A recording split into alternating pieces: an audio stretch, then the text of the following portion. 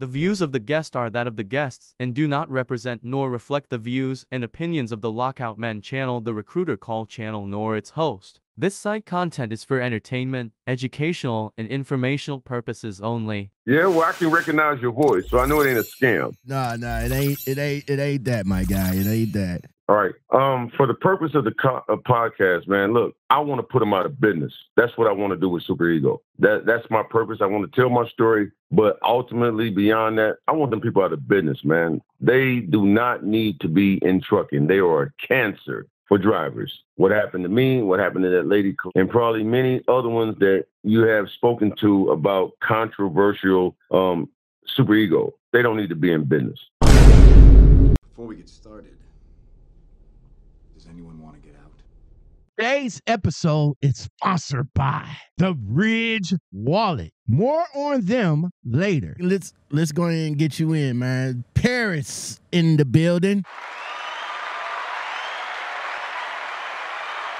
So I came across you from one of the Facebook groups that I'm a part of, and one of the contributors linked me to a post that you made inside of the group, and they was like, "Hey, Lockout, this guy right here sounds like a good story that you could spotlight." And I was like, "Oh, okay." So while we're talking, we're going conversing back and forth in the group. You happen to pop up in our link. So I appreciate that, bro. So for starters, before you tell your story and everything, because you didn't actually mention the company, controversial company, but is that the company you're referring to as far as them treating you bad? Yes, sir. It is SuperEgo. Okay.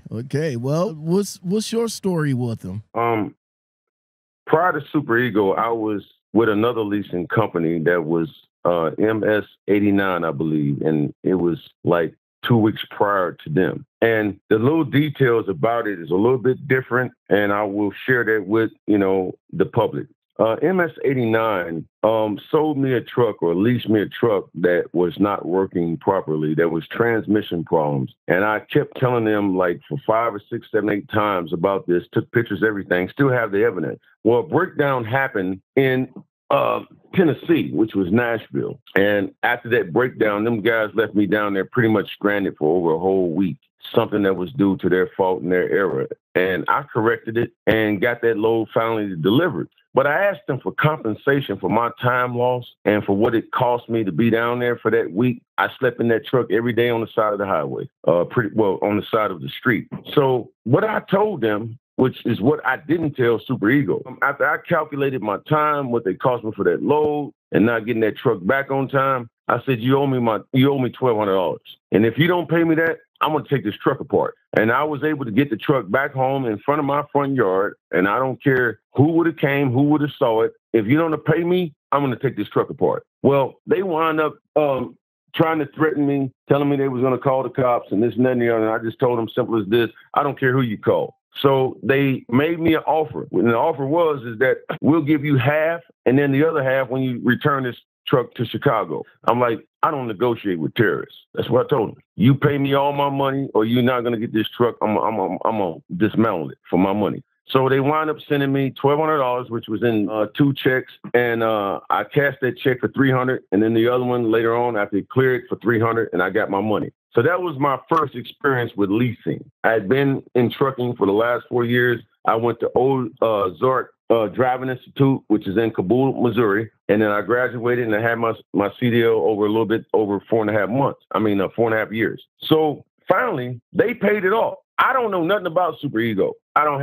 These people called me and they said that I was approved for a truck. I had no business with them. I had applied for no application, no nothing. I just got a call. And so right after that had happened, being that I have to return this truck back to Chicago, I followed up on their offer, meaning that I can come there, get another truck and this and that and the other. So I dropped that truck off and those guys came and got me. They sent the Uber over to get me and pick me up. And I left that truck at the Pilot. And then I went on with the SuperEgo agent. And then we went through the process.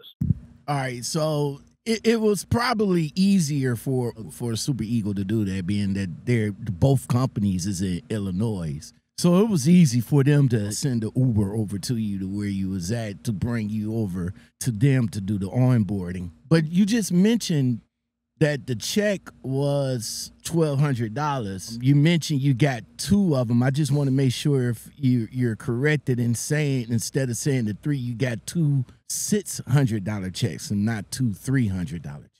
No, one was for $900 and the other one was for $300. Oh, okay, okay. And the reason why it wasn't all in one piece, with that particular process, when I went down to the Love Station to cash that check, it was by EFS.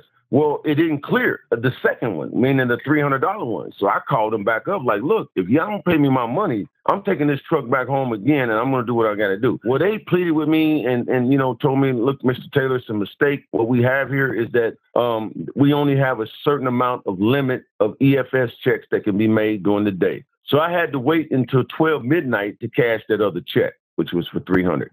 Okay, so they buckled and just went on ahead and said, well, let's go ahead and get this man out the way so we won't have a problem. Yeah, they pretty much. Yeah, they went on ahead and paid me. They went on ahead and paid me, man. And I was on the extreme about that, man, because I got bills to pay. I got things like that. I was being honest. I knew nothing that happened was because of my doing and this and the other. And I sat down there for over a week with that former company, not SuperEgo. So now I'm having experience with a leasing company before SuperEgo. I mean, it was only 2. They happened within a matter of weeks from each other. So I threatened that first one, like, man, if you don't do this, this is what I'm going to do.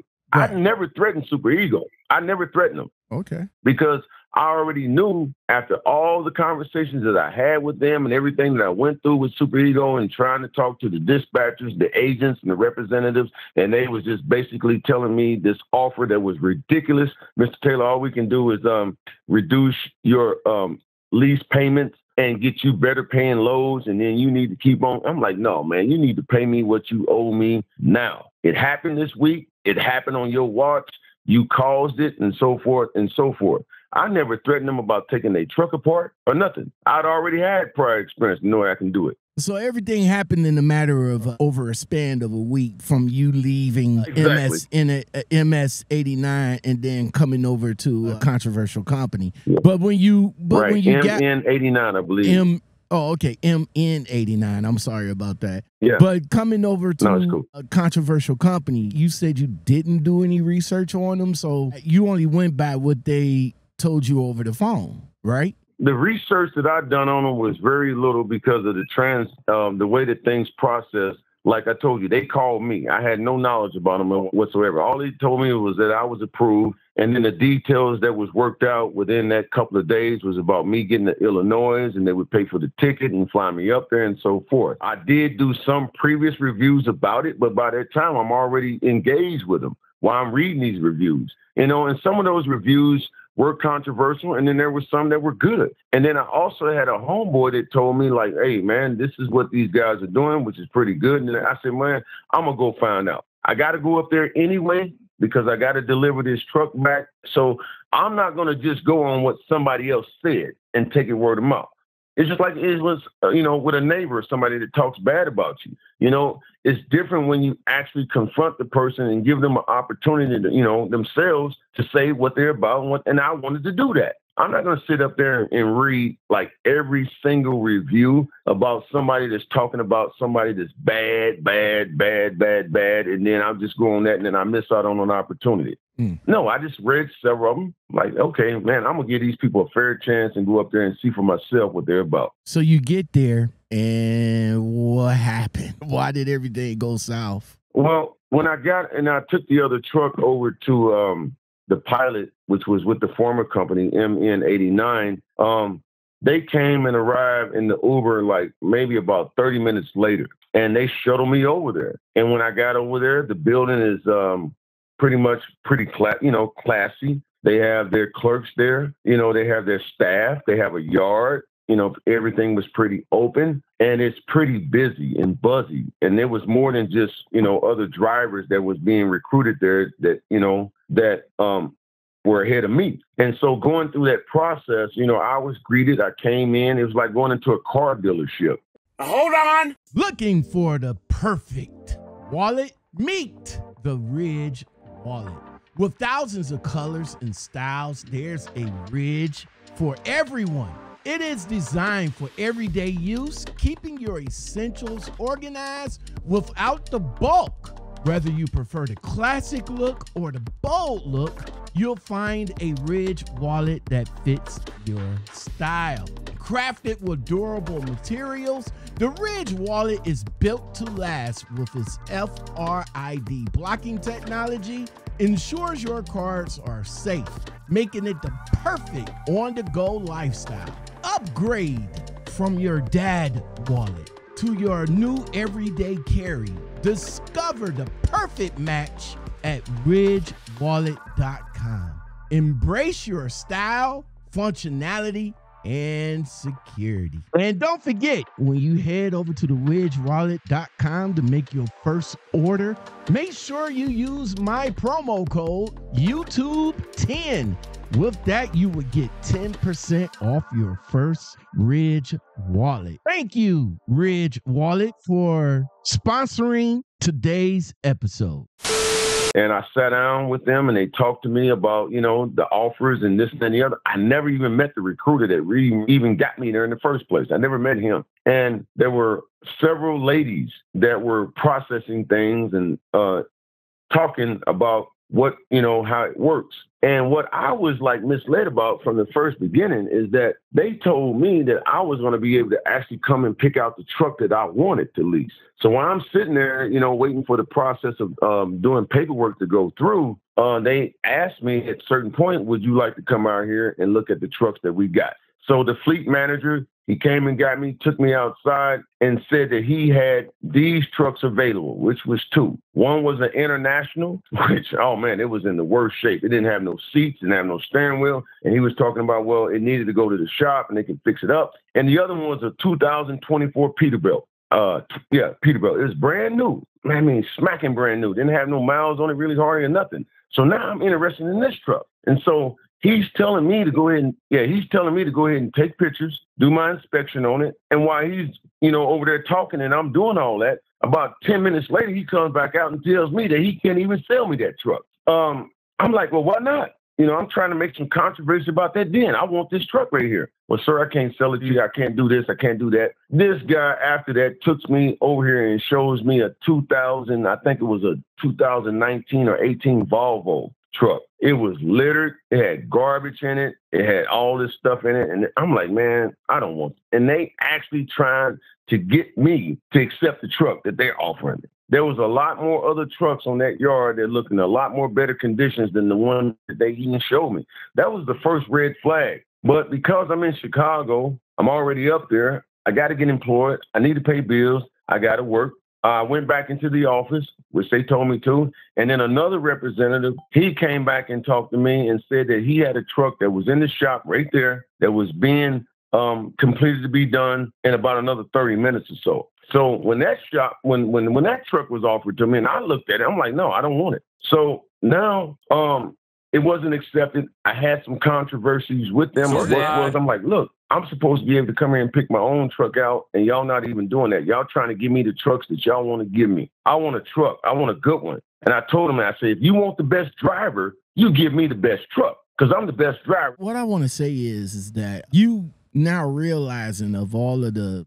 bad condition trucks that's there on the lot that they want you guys to pick out from, you do realize those are from previous drivers that probably had the same issues as other drivers there, bringing their trucks back, because a lot of the trucks that come back don't come back in a good condition after they get recovered. I didn't put two and two together that was actually what you said, like it was. You know, and I had maybe thought about it, but I wasn't looking like, okay, you know, somebody's actually out here capable of doing what I did, like literally taking the truck apart. No, that didn't occur to me at that time. It didn't. No, it didn't. Yeah, they have a recovery team, and I talked to a recovery driver, and he sent me pictures of how these drivers leave the conditions of these trucks after these drivers either abandon it or do what they need to do to get sated. And those are the same trucks that they bringing back to the yard, and they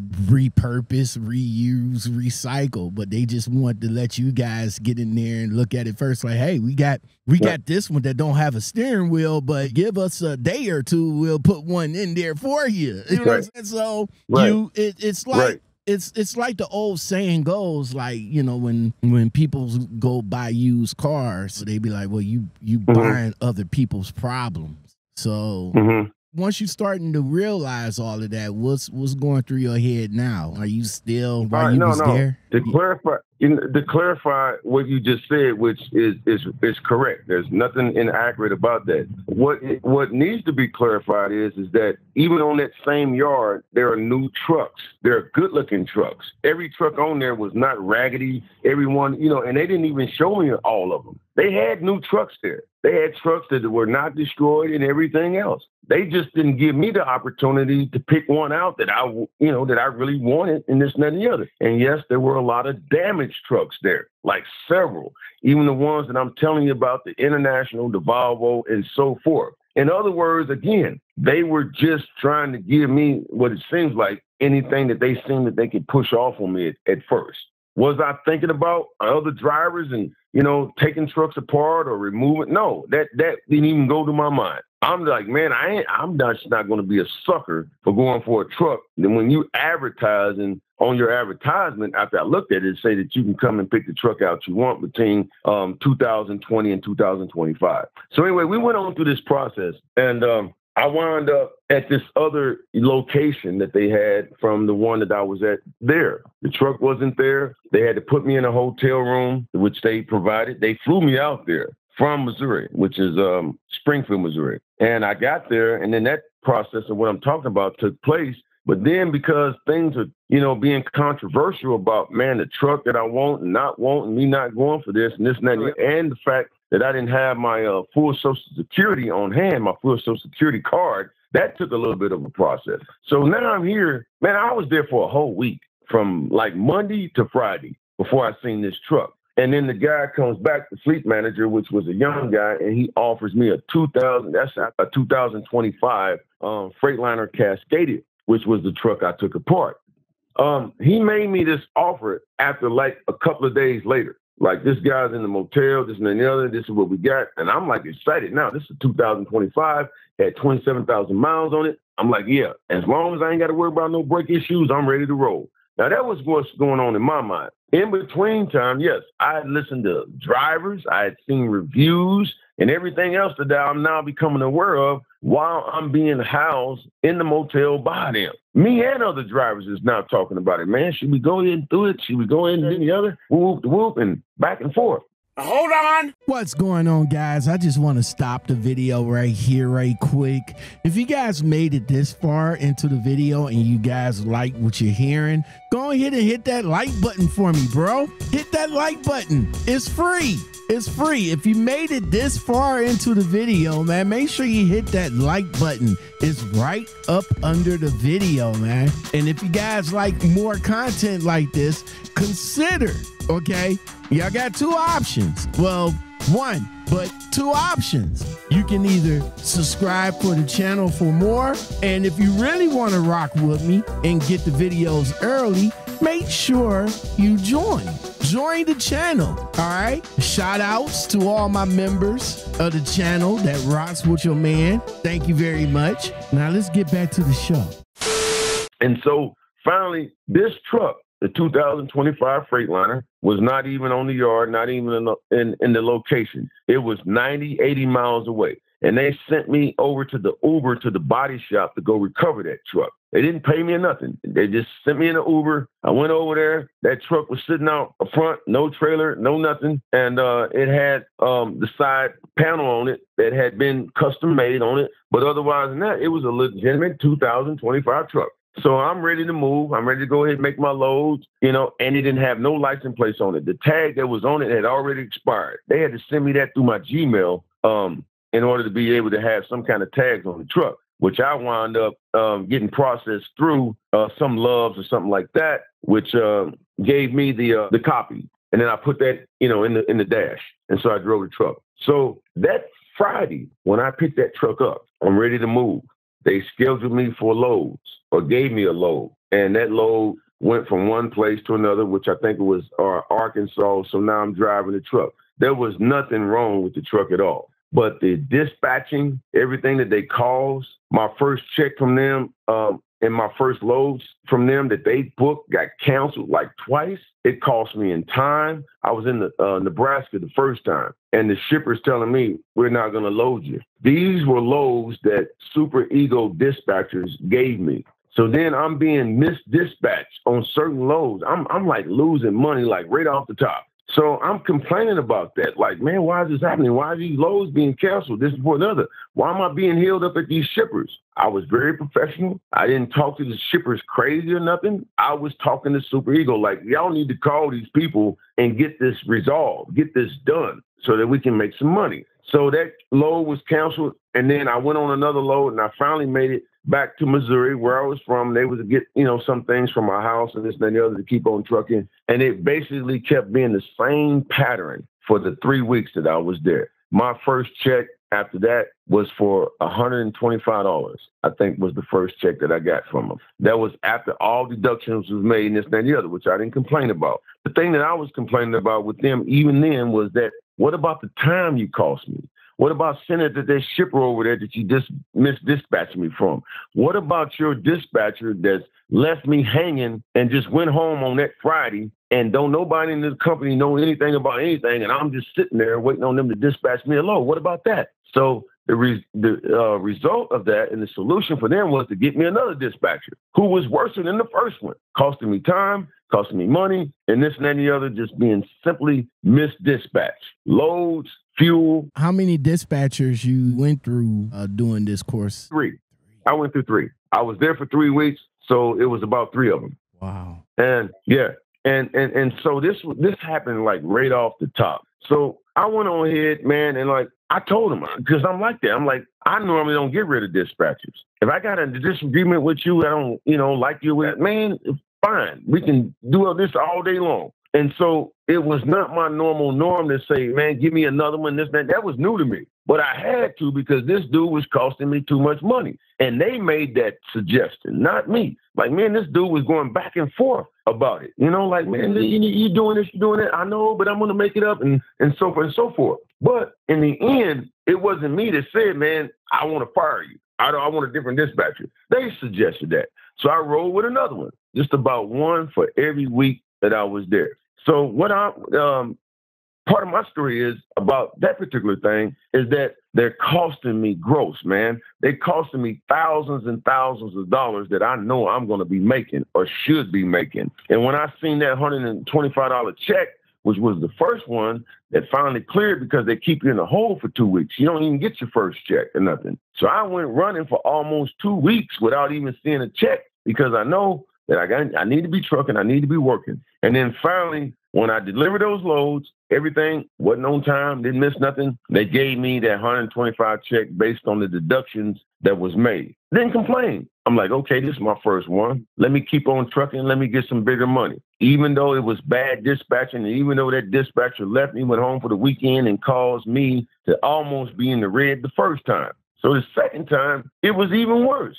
I can't even gross nothing because the way that they dispatching me, I can't make no money. So I'm complaining to them like, look, this is what it is. This is how much money I'm losing. This is how much time I'm doing. This is what your company, I don't care about what you're talking about, the broker or the receiver or the shipper. It has nothing to do with them. It's you guys. And the way that y'all are giving me this dispatcher to where I'm losing my income, I say I'm adding it up and I'm looking at it. And I should be, if I can't get paid and I'm not grossing, then how am I going to pay you? How am I going to pay you? You get your, what was that, 15, 12%, and then y'all good. Y'all good. But then what about me and all this other money on gross that I should be making and everything else? They cut off top. Exactly. All these companies, all these 1099 companies, exactly. All these quote unquote lease purchase companies. Yeah, they're gonna make sure they get theirs off top. They're gonna they don't care about your end. They care about their end. When they broker the load, they're gonna make sure they get their cut right off the top. And then whatever else that's left over is going to come over to you. And then when it's time to come over to you, that's where you're running into problems. Right, exactly. I mean, I'm agreeing with you totally. There's no dispute about that. But this is my first experience with understanding the advantage and the disadvantage that it was putting me in. You know, I can see that they getting theirs off the top. I mean, like the second load and everything. I'm like, man, this is what's happening here. They get theirs, and then I'm left, and they don't care about me grossing anything after that or any higher than that. But I'm pinpointing it. I'm documenting it. I know the amount of time that I'm spending at these shippers. I know the amount of time that, you know, it's taking me from going from one load to the other. I'm not being paid by the mile like I normally would as an independent contractor. I'm being paid off the gross that I can make as a driver, as an owner operator. And like I explained to those dispatchers and to the representatives and to the safety departments and this and that and the other, I explained this point to them. You are costing me money. You are negligent. You are costing me a liability. And I should sue you, and I can sue you. Don't be trying to sit up and look at me like my time is not valuable, that, oh, that's just trucking. You just got to accept that as a loss, that you were just sitting there, even though you are the very person that put me in the position to be there in the first place where I'm not doing anything. Because if it was any way or shape or form that I thought that it's the shippers costing me or the receiver costing me, believe me, I'm going to tell them the same thing I'm telling you. So I properly identified, you know, my loss and what it was costing me. And they just was negligent and disrespectful and manipulative to want to accept that, to want to even admit it. Well, they did admit it. Well, you know, we did do this, and this is how we're going to try to correct it. We're going to give you a new dispatcher, this and that. But to try to give you a monetary value back for it, like pay you in real time, like when it happened, like go on your paycheck and what they should restore you. No, they have this manipulative scheme, you know, which is based on some kind of Ponzi or whatever, or those people that are on that part of the totem pole couldn't make any changes. And I asked them, I said, let me talk to somebody else other than you, because we just going around and around and around on this phone right here. Give me somebody else to talk to. I want somebody that can make the changes and make my paycheck be what it needs to be right now when I get paid on Friday. So anyway, the continuation with the story is this. I continue to go on because I'm under loads, and I want to clarify that. And being under a load is different than being empty. And I have to deliver that load because that load has nothing to do with the issues that I have with SuperEgo. I have to resolve that issue once I get the load delivered.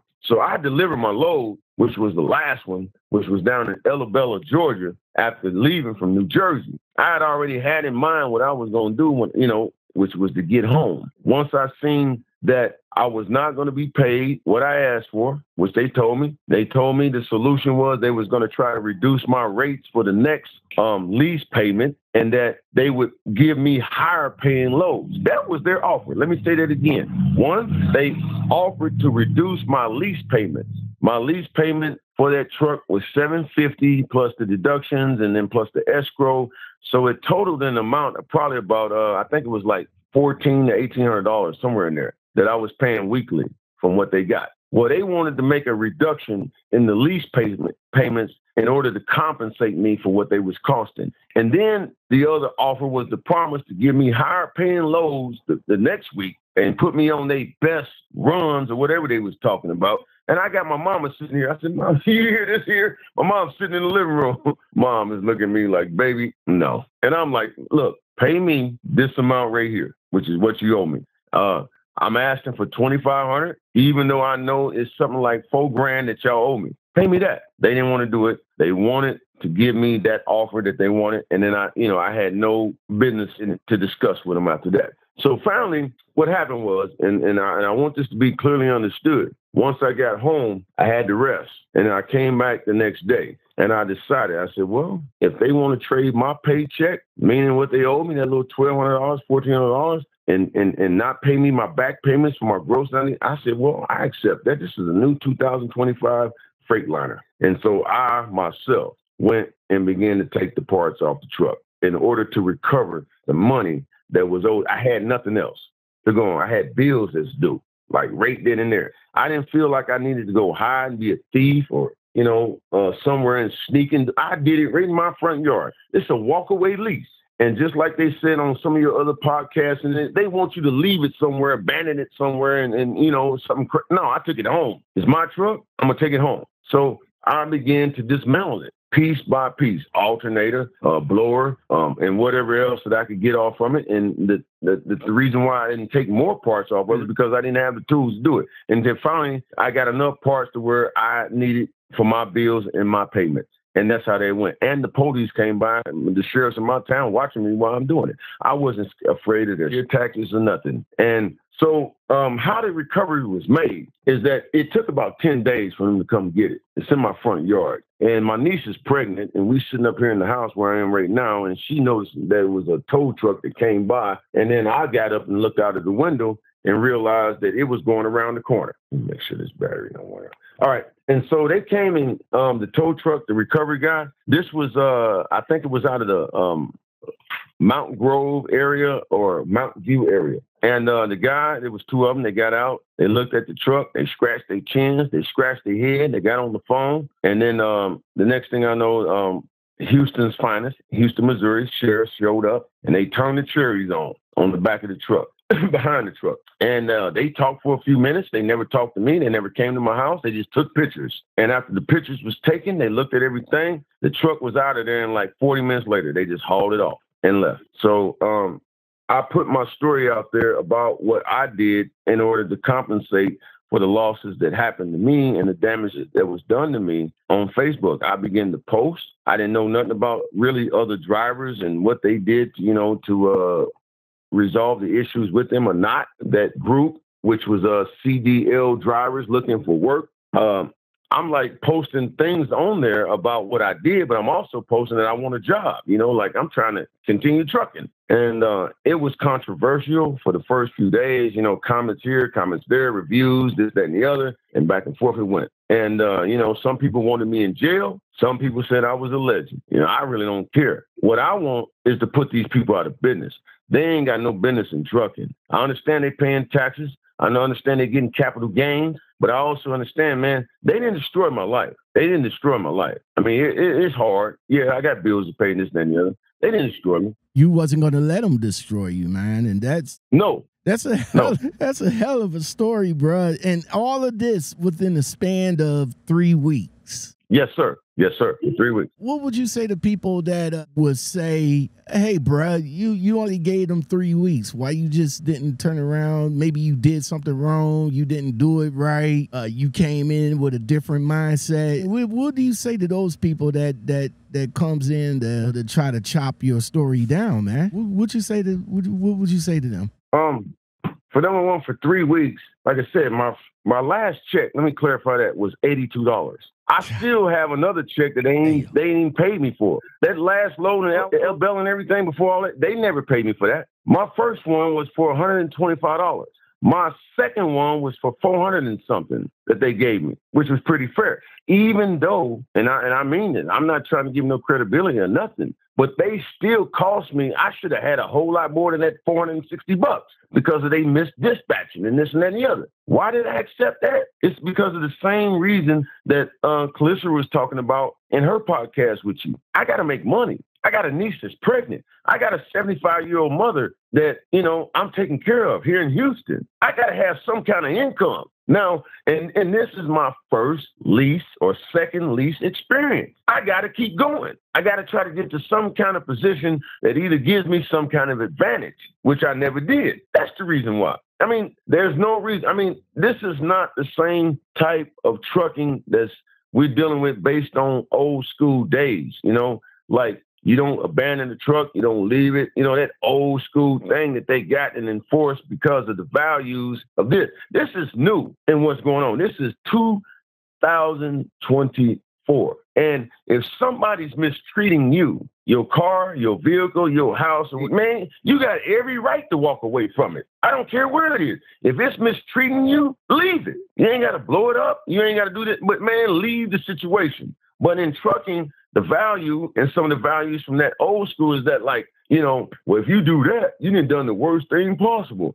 If you tear up the equipment, you didn't done. No, man. All that's covered by insurance. All that's covered by the tax write-off. I didn't hurt them people a pinch. I didn't hurt them a pinch, man. It ain't gonna cost them a dime. But you still have the controversial opinions about, hey, you still deal with you a bigger criminal than them. How? How am I a bigger criminal than them, man? When they tried and making attempts to ruin my life financially, and I just had to figure out something common sense to do. Like, well, man, I'll just take the alternator off. That's about $300.